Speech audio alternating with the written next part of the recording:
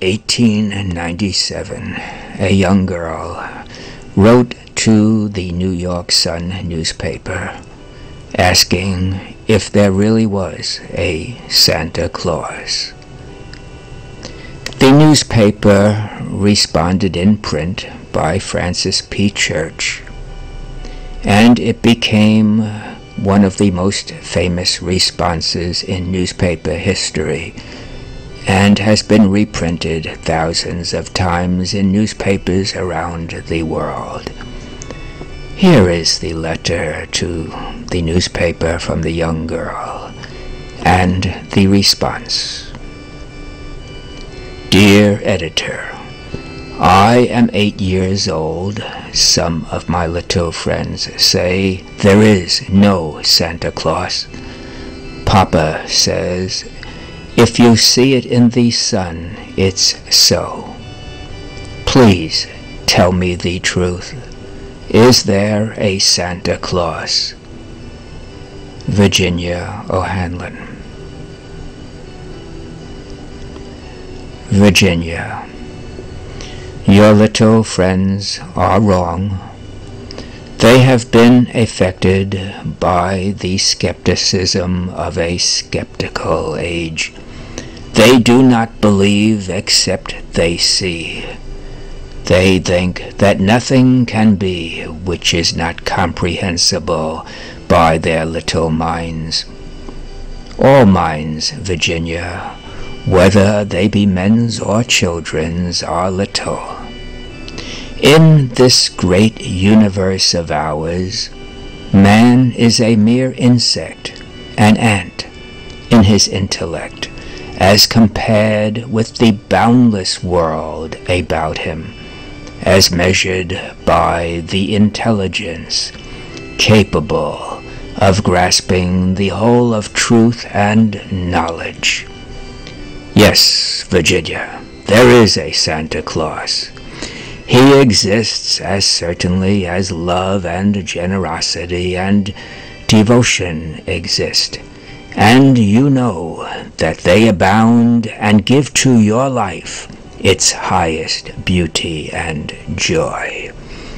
Alas, how dreary would be the world if there were no Santa Claus.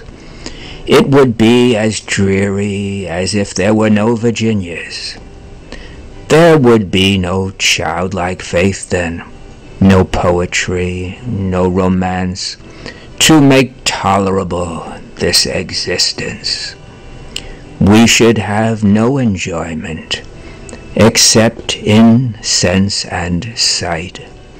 The eternal light with which childhood fills the world would be extinguished. Not believe in Santa Claus. You might as well not believe in fairies.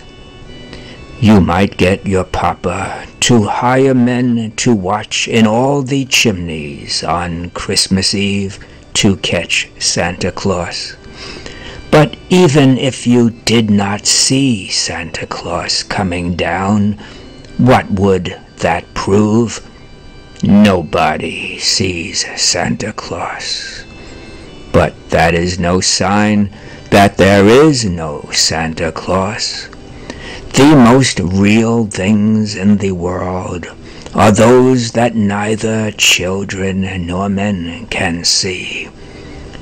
Did you ever see fairies dancing on the lawn? Of course not.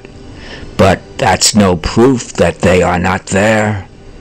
Nobody can conceive or imagine all the wonders there are unseen and unseeable in the world.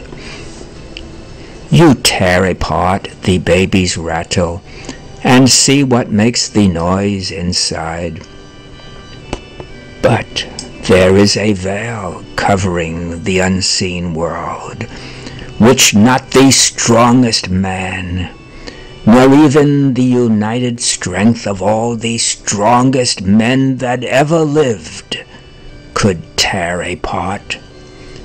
Only faith, poetry, love, romance can push aside that curtain and view and picture the supernal beauty and glory beyond.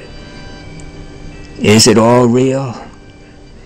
Ah, Virginia, in all this world there is nothing else real and abiding. No Santa Claus. Thank God he lives, and lives forever.